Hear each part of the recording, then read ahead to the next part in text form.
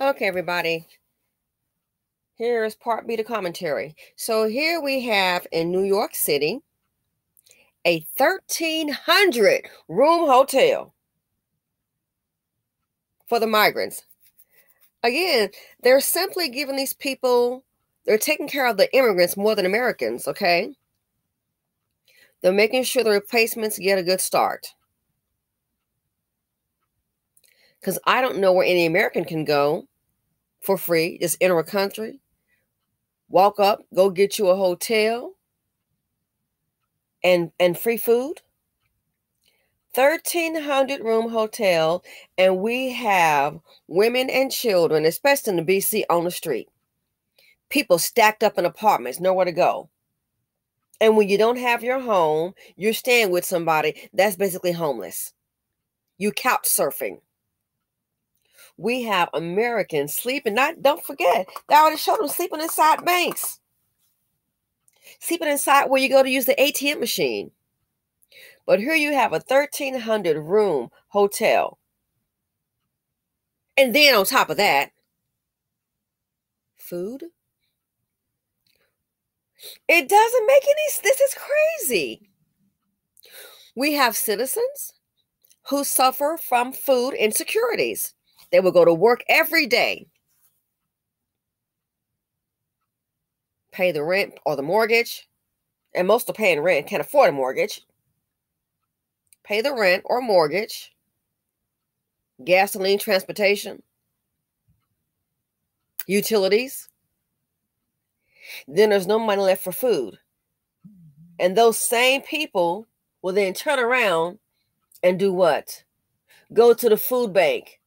I've seen videos of it, and in New York, sometimes if they go to the food bank, they're out of food. Go to the food bank and they're out of food, and yet and still those same people who are working, who are American citizens, who are taxpayers, sitting up here, these folks haven't paid a dime in. All this food. Look, in containers now. They are so stupid. Who doesn't have common sense to say, okay, you know what we should go ahead and do? Food now in containers. No one can say, okay, what we should go ahead and do is take it to the local food bank. Hell, you're paying for everything else. You're paying for everything else. It can't go to a food bank.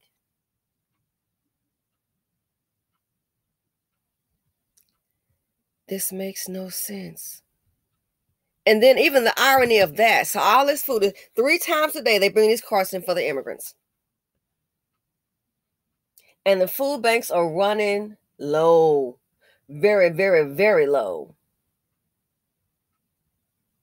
Food banks are running low. So if you don't get there in time, boom. And people are leaving with like small bags. They're doing all of this to cater to the immigrants. They're doing all this. And these people have never paid a dollar in. Talk about the angry American, you think?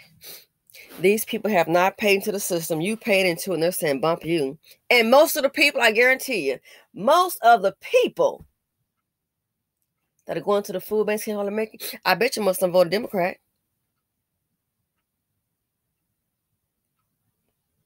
When will the average American get a return on the investment, a return on the vote? A vote is an exchange.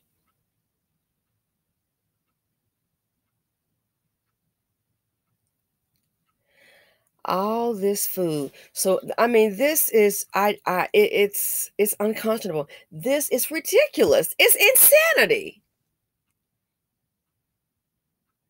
Who do you think is paying for the food, and who do you think is paying for the hotel? Tax dollars out of the paychecks, out of your paycheck. But when you get on hard times, good luck, buddy.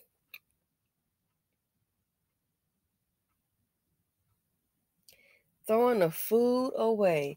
If you can bring this food to these individuals, guess what? You can stop homelessness. Oh, the heck you can. You can stop homelessness and you can stop starvation. You can end food security. If you can do all of this right here, you can end food security. It just lets me know that, guess what? They don't want to.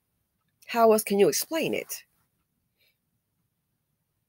How else can you explain it? And it's going to get worse because guess what? Job, again, I keep saying, don't believe the green on the screen. Each time they have this report, CPI comes out today, it's a false rally. And then some companies, they're doing all these cuts because you know what? That's what shareholders want. Okay, that means you're cutting more jobs. Good. Cutting more jobs, very good.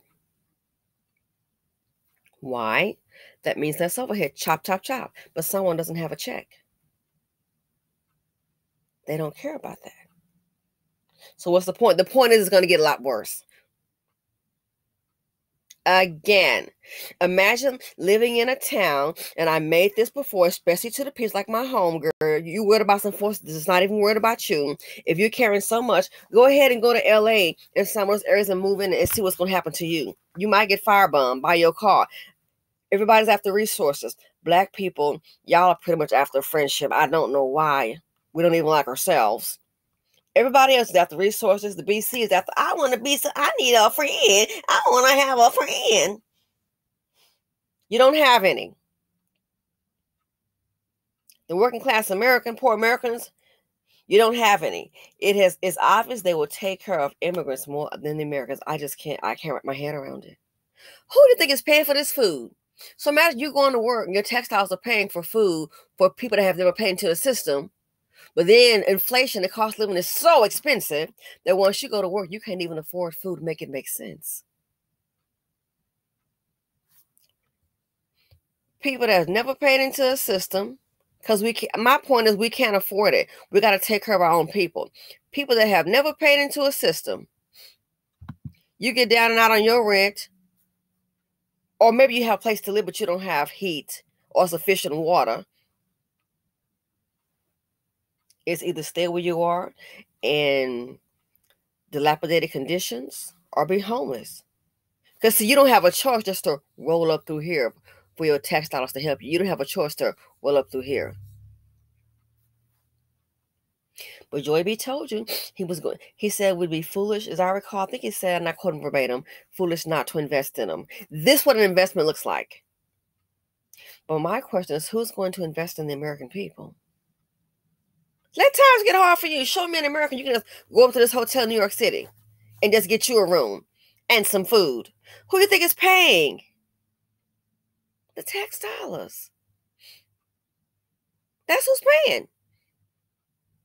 Chicago, Lightfoot, she's asking for $54 million, $54 million to go ahead and see about the needs of illegal immigrants. And if you don't want to say immigrants, it's illegal because they haven't filed like the other people have.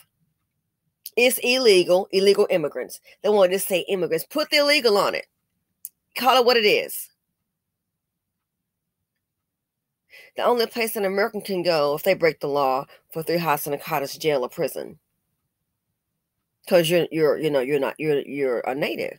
But illegal immigrant, this is what you get. And Americans are homeless. Women and children. Where can women and children go? And a lot of them are dealing with, single parenthood, domestic issues. Where can those women and children go so they can be safe in a hotel and have 3 hots in a cot? Even the shelters are full. This is insanity. But okay, hey, it's a bigger plan. And all I can say is it's not going to get better. Anyway, thanks for watching. Feel free to comment, like, subscribe, and share. Simply Said here on YouTube. I'm out. I look forward to reading your comments, people. Let me know your thoughts.